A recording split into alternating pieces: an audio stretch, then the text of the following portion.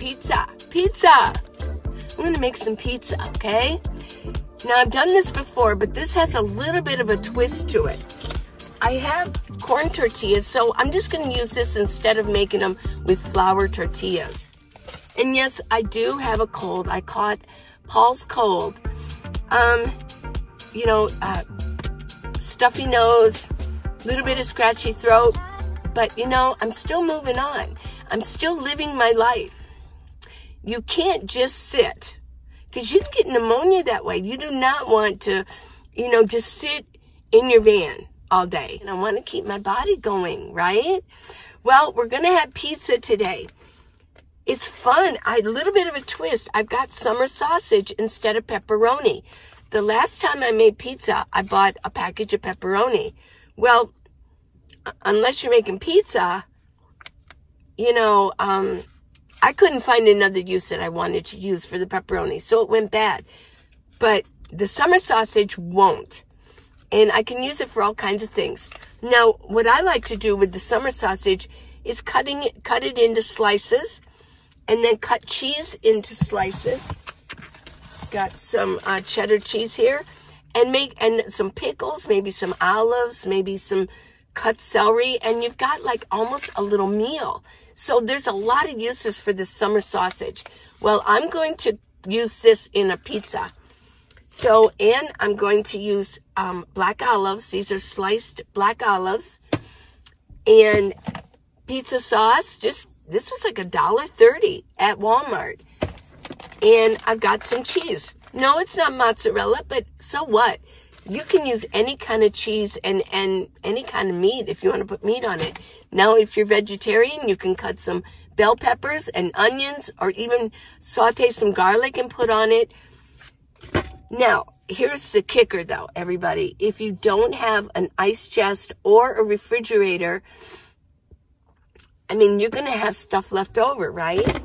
You're not going to use all of this. Probably not all of the black olives either. Cheese is fine. Cheese keeps. Yeah. It won't keep a month, but, it will probably start, especially in the summer, it'll start molding. But here's the thing that I suggest. If you don't have those, make this like out boondocking with your friends. Have a pizza party. You could take this out lay your table out, invite your friends over for a campfire. Duh. Invite them over during the campfire. Have your table out. You can get your stove out, but put one of those barriers around it, wind guards, and just make pizzas. Say, who's ready for a pizza? And just make pizzas and use it all up if you don't have an ice chest. Okay, let's get started with some pizza. Okay, I want to go ahead and just cut that open. I don't need a lot. I'm going to cut this much. I'm going to cut it very thin. There we go. And then I'll take the plastic wrap off. Okay, that looks probably enough. Take this off. There we go.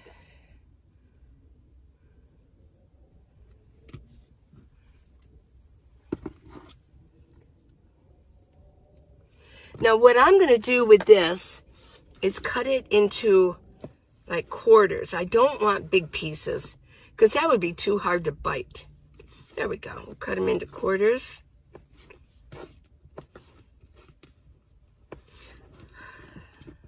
Okay, my olives, there's going to be juice in here. So I'm just opening it a little bit. I have my little baggie ready, and I will drain the juice in here so it's easy to throw away. In fact, what I'm going to do is just leave this. I'm going to take out, see, it should sit there. I'm going to take out a few. Let's see. Let's get this so this doesn't want to come off, does it? There we go. I'm going to get a paper towel and kind of put some on a paper towel. There we go. It's a bit too much. We might have to make 2 pizzas, right? And I'm going to have these here, kind of get them dried off. And I'm going to put this back in here. There we go. This would be a great way to keep these. And then I can put these in Paul's refrigerator.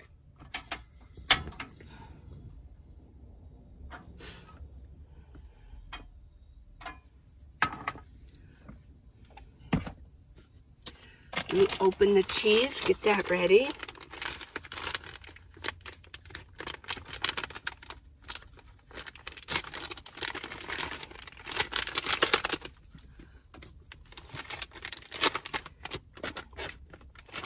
Cheese, and we'll get this open.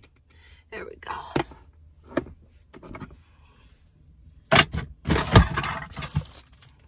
Get my corn tortillas ready. Let's see, put some oil.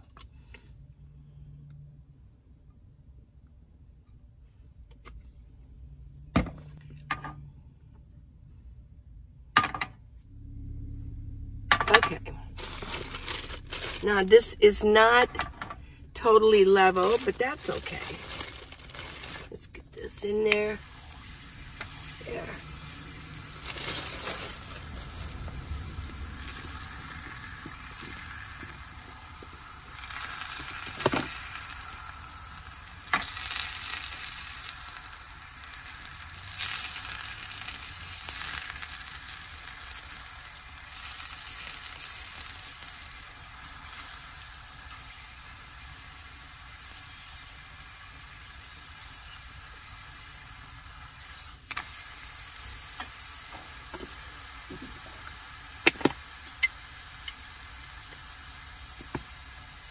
Little piece of sauce. Don't use a lot.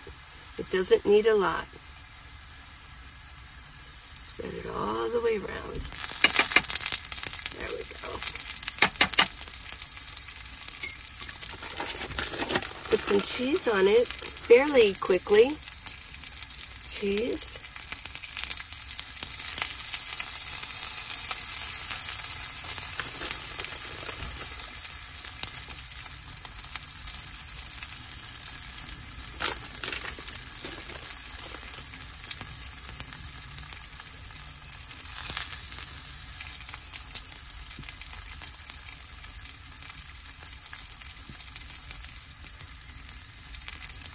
You can put any kind of pizza topping on this. And your sausage.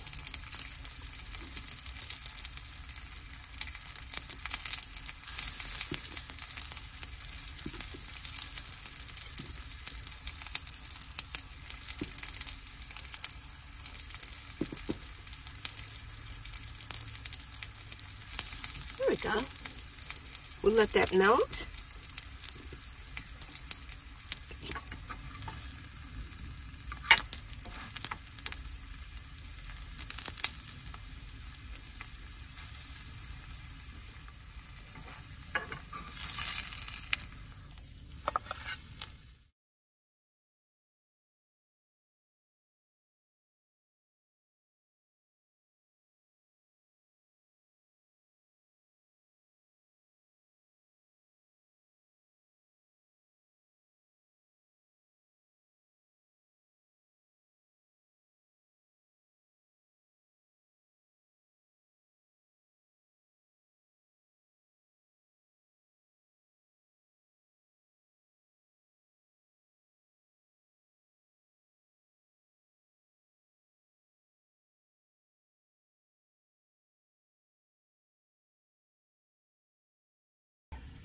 What do you think? I think it looks good. These little strings here are like cheese. Okay, let's do the test. Let's try it with summer sausage. Take this end piece here.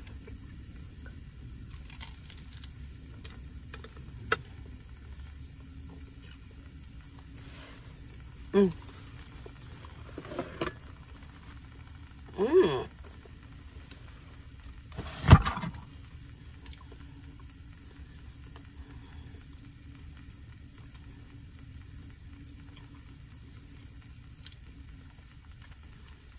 Can you hear me chew? got this one cooking. It's almost done.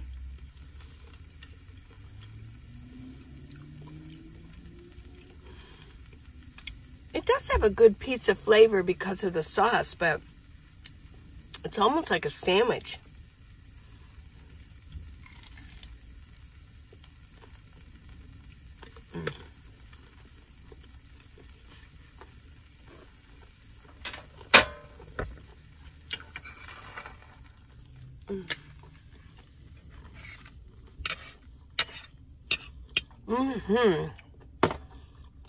Well, this will be my lunch, huh? What do you think? It almost looks like a cookie with raisins from here. Yeah. Pepperoni would make it taste a little bit more like pizza, but this is pretty good. Class, now, you had questions. Let me answer it for you. You said, where do I sleep? If you've been watching me for the past 3 years, you know, but a lot of you are new. Hey, welcome everybody.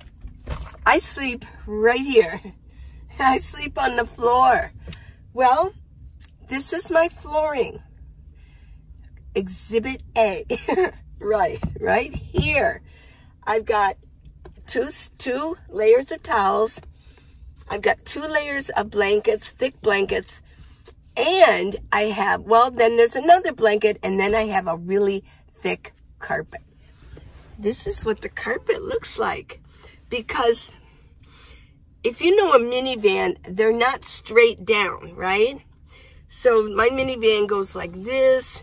It curves around. So it goes, right.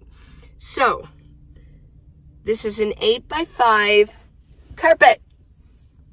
Did you write that down, class? It'll be a test. 8x5. Let me get this up. There we go. Better. That way I don't have to go like that. Okay. Okay. So what I did was on my carpet, and I didn't want to cut it. Because then it frays, yeah. So what I did was my carpet, it's thinner here because this comes out. I brought it up. And it's really handy because I can put things behind here. Yeah. I've got under here, I've got a like a hand towel positioned in there, so it just doesn't fall into the abyss in here, right? But yeah, I've got a little book, and this on this side, this is the one I really like. This side here, because I keep my scissors. You know, as a nomad, I had no idea living in a house I use scissors so often. Exhibit B, scissors. Got my bushcraft knife. Oh yeah, I love my knife. I use it to cut food, things, boxes, right. And I've got my little notes in here. Yeah, I can park things in here too because it goes up. Pretty handy, huh?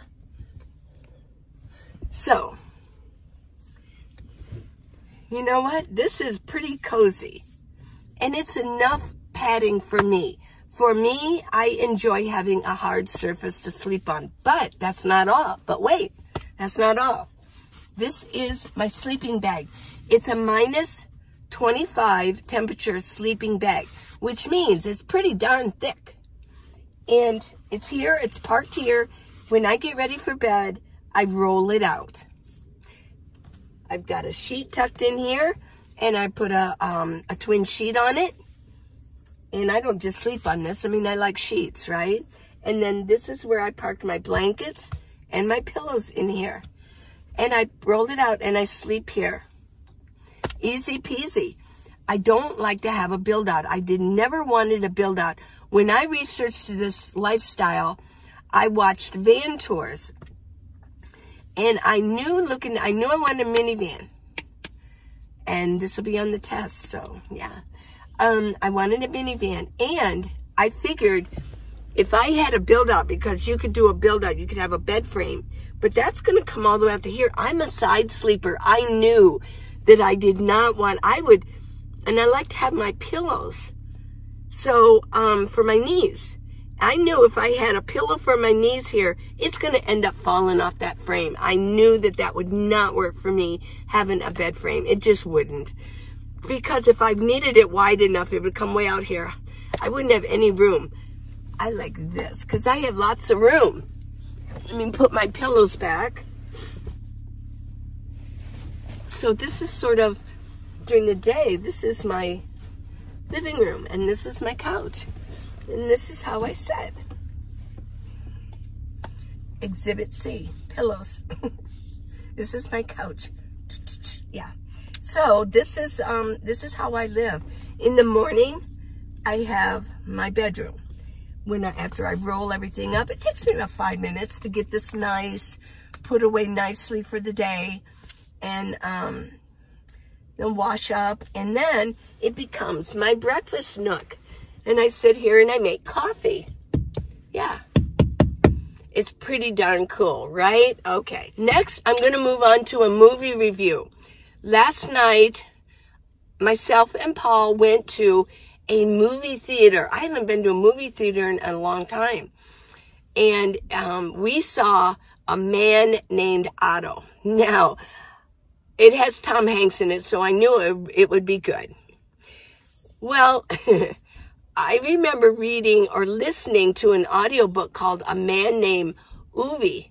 I think it was Uvi. That's how you pronounce it. The author's from Scandinavia. I think he's from Sweden. And so the whole setting was in Scandinavia country. Well, it was a very endearing book. Oh my gosh. And I loved it. And I do remember, I read it a long time ago. Sorry about my throat. It's a little bit rough with my cold. Yeah, my nose is okay, but every once in a while, my throat. Okay, so here's my review of the movie. Because I did listen to the audiobook, it's like reading a book, really. Because I could still do things around my house or at work, and I could listen to the book. And so I literally, at that point in my life, I read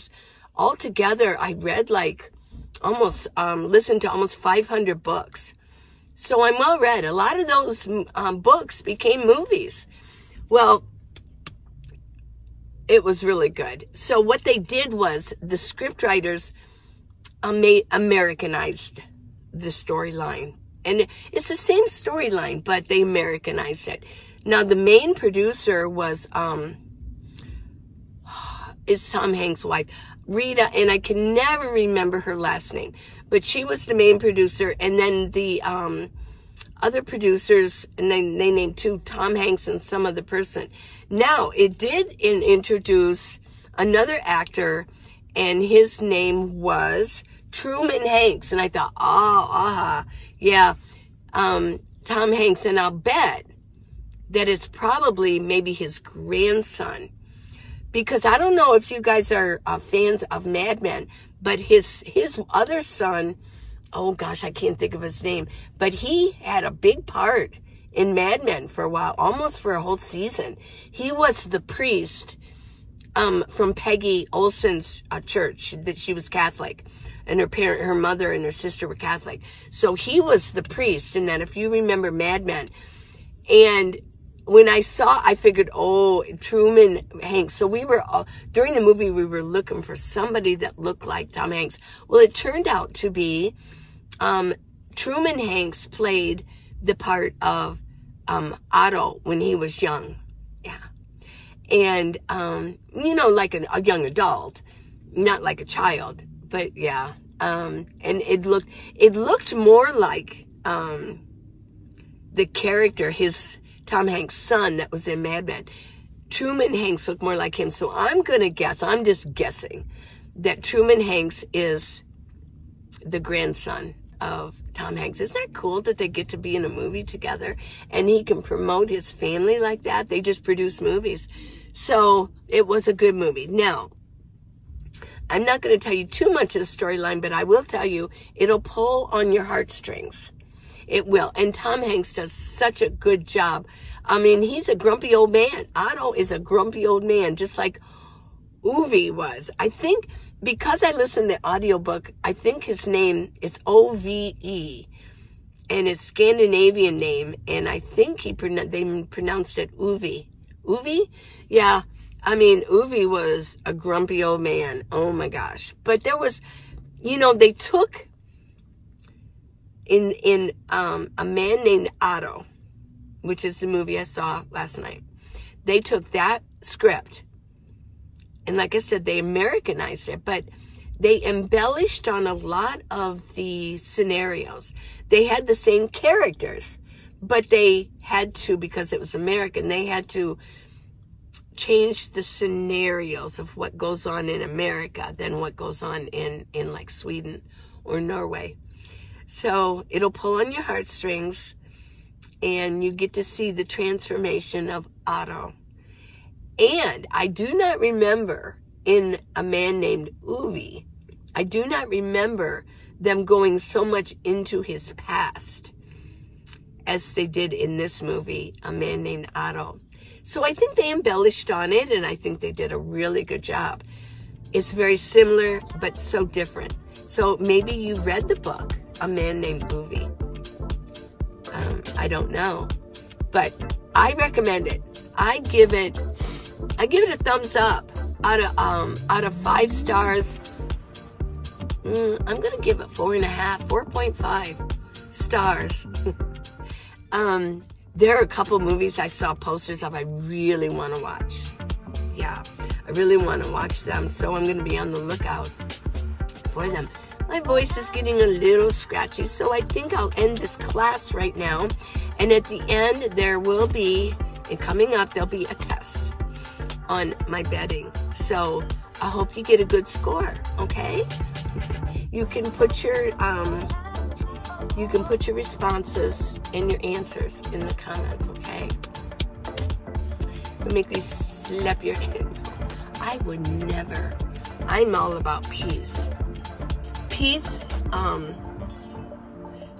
love, unity, and respect. Plur. And that's from the rave world. Plur. My kids used to go to raves. I let them. I mean, they've got their own stories. And just like we do if we're older, that we're from the 60s, right? But yeah, everything was about plur. Peace, love, unity, and respect. Okay, so I would never hit your hand, but I guess it's back scratcher. But I don't use this as a back scratcher anymore because I've got another back scratcher and I love it. Yeah, it really does the job. Let's see. Oh yeah.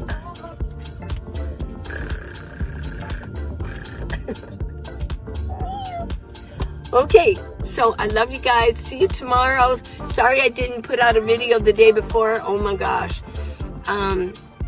Just couldn't get it done with all the car trouble that you saw, the painful and awkward car trouble. But coming up tomorrow, there'll be a video for you. I love you. This is for you. Please subscribe, and that will be for me. Subscribe. Give me a thumbs up. Bye.